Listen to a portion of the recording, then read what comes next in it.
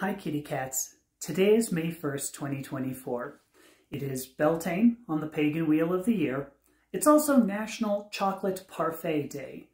But it's also the day that I was scheduled for gender-affirming surgery before my insurance claim was denied. There are benefits to being here as opposed to being in surgery right now. It has ratcheted up my activism a notch. It caused me to start this video series through which I've gained a couple of new friends, hopefully you.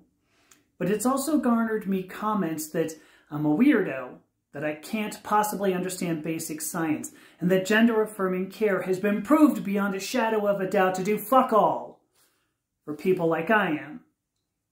And if that's the case, why am I still grieving? Is it because I'm delusional?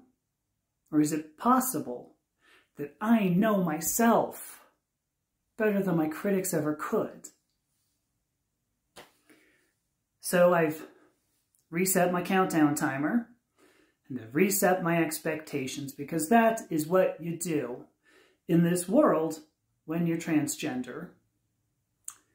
I'm sorry this video is a bit of a downer. Please follow me. Please like this video, please share it, and please talk about this using the hashtag #AmyInThailand. I'll be back tomorrow, maybe a little more perky, and we can talk about something else. Bye.